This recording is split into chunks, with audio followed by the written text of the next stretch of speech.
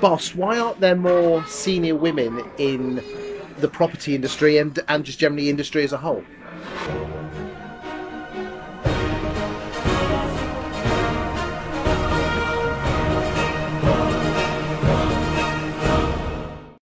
I think it's a fact that the whole game has changed for women and men, and there's a little sort of embracing the idea that women have got special gifts, but this level of political correctness, Me Too, has gone a little bit too far, where men are starting to be a little bit afraid of women, rather than embracing what they bring to the table, which are special skills. We all know that women can multitask better than men, fantastic managers. I've dealt with some amazing women solicitors.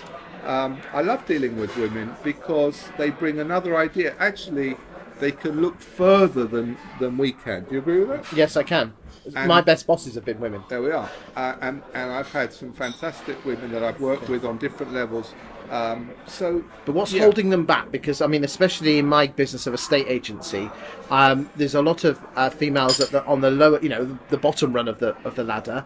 But then, for some reason, when you go to the more branch managers and area managers and divisional directors, they fall off by the wayside. Is it because they're looking after children? Is that a lack of confidence?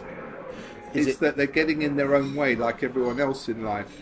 Quite often it's not other things, it's themselves. You have to look at yourself and say, if you're a woman, stop worrying about certain things.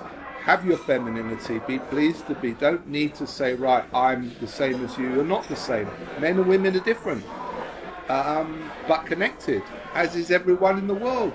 For everyone to say, right, we are now going to be, one sort of ideology, doesn't work. So within the footprint of the model of empowerment, you have to allow people to be different and grow at their own levels. Does that mean that we have to, as bosses, look, instead of worrying about our weaknesses, play on our strengths? Weakness is a strength as well, because when you have a weakness, you can utilise that. And I mean, Roger Federer had a lousy backhand for a long time, in my opinion, to the level. Jimmy Connors, going back, service was not great. And yet these are guys that won tournaments. Tiger Woods, look at that, coming back. He had to go through injury, had to go through psychological, all sorts of things to overcome situations. And I know that on a personal level. I was a guy that earned £15,000, which is £75,000 in my best day. Now that's, the top. You can't get higher than that.